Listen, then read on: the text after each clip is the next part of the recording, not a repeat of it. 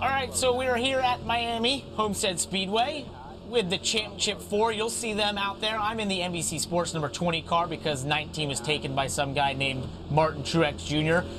If you saw earlier in the playoffs, I actually led the field on the Burnout Boulevard in Las Vegas in the NBC Sports car. So this is a culmination of us making it to the Championship 4. I'm not sure how we did that because it's now become the Championship 5 with us in it. Here we are on a restart, 550 horsepower package this year. Not hard to get the power down. The key is going to be in these first few corners, being able to use the draft. You see the inside lane had the momentum there. That's going to happen. Normally, as you come off turn 2, the outside lane, you're going to try and tuck up behind the cars in front of you, as I'm right behind virtual Denny Hamlin, trying to push him down the backstretch. That is going to be the most treacherous time for these Championship 4 contenders, these restarts. Do the non-championship contenders get involved at all, decide to push other cars? That's going to be a question. Here we are pushing Denny Hamlin, virtual Denny Hamlin once again, trying to make momentum. You'll probably have a close group of cars for a lap or two here with this package at Miami. But it will eventually revert to the Miami of old, where you're going to have tire wear. You're going to start spreading out and moving around. Right now, we're still clumped up. And when you do that, what lane you choose is going to be very important. We've talked about for years how you want to run the wall, but you don't want to always take that risk.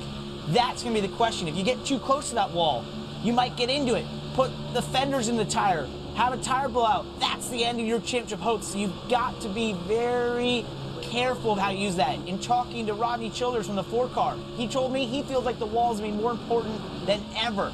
So let's do it right now. We're going off into turns 3 and 4. Oh, Kevin Harvick took my lane. He's listening to his crew chief, Rodney. Oh, I got a little tight. Oh, he almost got in the wall. That's how close you need to run, and that's how close you get each and every lap you run the wall. So we'll go off into turns 1 and 2 now. This is exactly like real life. They'll all be racing around each other, sure enough. You'll lift a little bit, and then you need to be next to the wall. You need to be scraping it. I was actually too low there. Gosh, I honestly don't want to win a championship. Look at the momentum, though. Look at that. Hey, Kevin Harvick, see you later. Going by. Back to the outside once again. Lift a little bit. Ease back in the throttle right next to the wall. You can hear the exhaust reverberating off the wall as that happens, and now the momentum down the backstretch. Catching these two in front of me. Oh, this is a big momentum. I'm going to use this. I'm going to go through the middle, split them. Oh, look at that. To the lead, NBC Sports car. Guess what? Since I control this, it's now the last lap. We're going to go win the championship right here. Take the W. Going down the backstretch.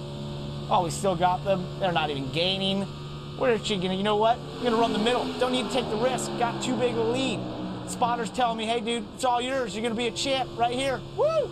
We win it. Look at this. It's easy. You know what? What's the big fuss about?